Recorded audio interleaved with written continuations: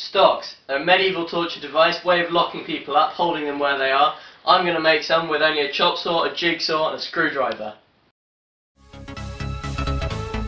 I've got all this reclaimed wood that, well, we've got nothing else to use for that, so that's what I'm going to use.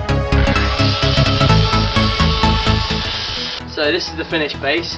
It's 2 bits of 2x6, these two, and a bit of 2x4 in the middle, holding them fast.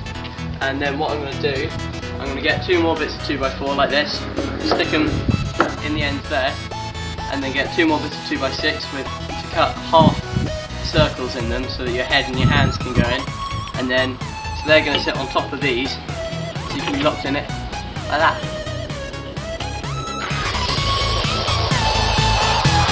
Well, I've added this upright here, which is one of the upright on this side, which will hold the piece with that you put your head and your hands in.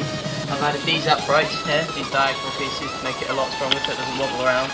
Also added this little piece here, which does the same job really. But at the other side now, I'm going to do exactly the same thing. I've got these pieces, so it's just 45 on each side, and they just fit in like that. So I've added this upright here.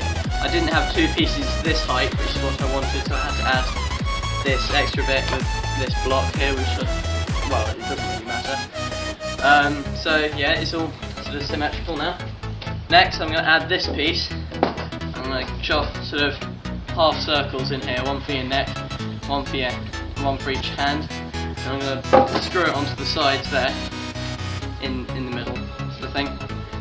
So that then that's the base plate you put your head and hands into, and then on the top piece, same sort of piece of wood, same size piece of wood, going to go on top like this.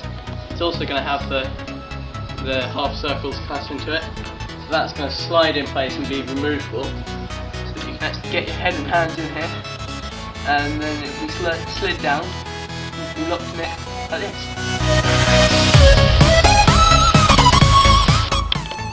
So this is the finished pieces that you put your head and your hands in. These are the holes. I've made them slightly bigger than your head and your hands so you can actually breathe around your neck and everything. I've put that in both of them. This is the top piece, and this is my sort of experiment for the locking mechanism. Locking. And it's basically 2 bits of 2x4 here. Slide on either side.